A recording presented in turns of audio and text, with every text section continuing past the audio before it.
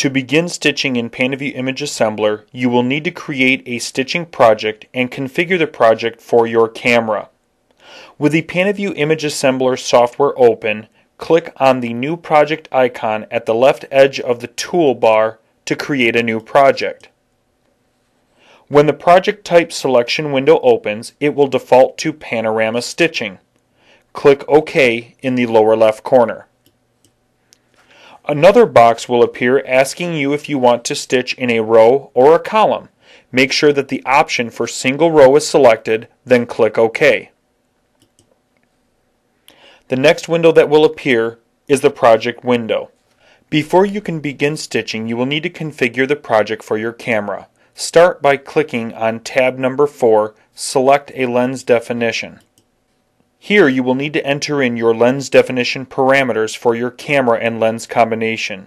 If you purchased your software prior to 2011 and you use the Tour Builder 3.0 software on your computer to build tours, then your lens file is already in the PanaView software and you can simply click to select it. If your camera is not in the software, then you will need to add in your lens definition parameters. You can get the lens definition parameters for your camera and lens combination by sending an email requesting the parameters to setup, SETUP, at realtourvision.com. Again, that is setup, SETUP, at realtourvision.com.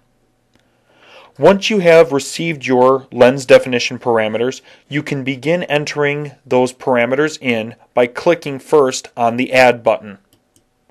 On the new lens definition window that appears, begin entering in your settings, first with the MFOV, Max Field of View setting for your camera.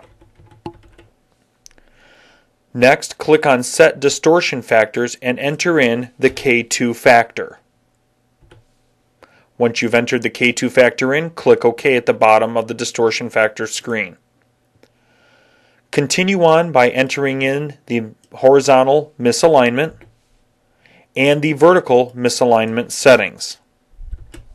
Next, in the lens name field, enter in the name of your camera.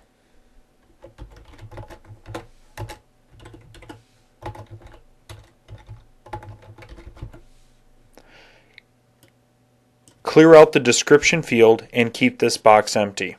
Once you have entered in all of your parameters, click the Save button at the bottom of the new lens definition window.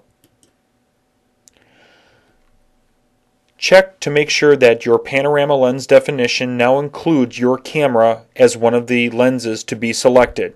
Make sure that your camera lens is selected as the default camera. If your camera is not selected, simply click on your camera to select it. Next, we need to configure the software for automatic stitching. Click on tab number 3, Set Options, and check to make sure that the automatic stitching mode is set in the stitching options. Then, click on the Search Area button to configure the automatic stitching search area options. Begin with pattern recognition, the resolution used for position finding. It should be set to 1. In the search area, horizontal stitching parameters, the horizontal overlap setting is in the lens definition parameters that you received from the setup department. Enter in the minimum overlap setting first, and then enter in the maximum overlap setting second. The maximum vertical displacement should be set to 2. In the vertical stitching parameters, do not touch the vertical overlap from fields. Leave those as the default. The maximum horizontal displacement should be set to 2. The rotational angle should also be set to 2. Once you have configured these settings, click Save as Default Settings and then click OK. Below the stitching options, you will see the image options. Set your image blending to 50%. Make sure that Adjust Colors, Sharpen Resulting Image, Anti-Aliasing, and Auto Crop are all selected. When you are stitching your panorama, determine whether the panorama will be a 360 image or a partial panorama. A partial panorama is anything less than 360 degrees. If the image that you're stitching is a 360 panorama, make sure that you check the 360 wrapping option. If your image is going to be less than 360 degrees, make sure to uncheck this option before stitching. Your software has now been configured for stitching, and you can begin stitching your first panorama. To begin stitching, click on tab number 2, Add Images. Check to make sure that your source image list is empty and no images are loaded into your project. Then click on the Add button. The open window will appear where you can select the images that you're going to stitch. Select your images and click the Add button to put your images into the input list. If there are any extra images that you do not want to stitch, make sure that you select them and click the Remove button. Once your image list has the correct images that you are going to stitch, go ahead and click the Done button. You will see that the software imports and loads your images for stitching. Next, move the images out of the way and bring the project window to the front by clicking on the project window. Check the orientation of your images and make sure that they are facing upright.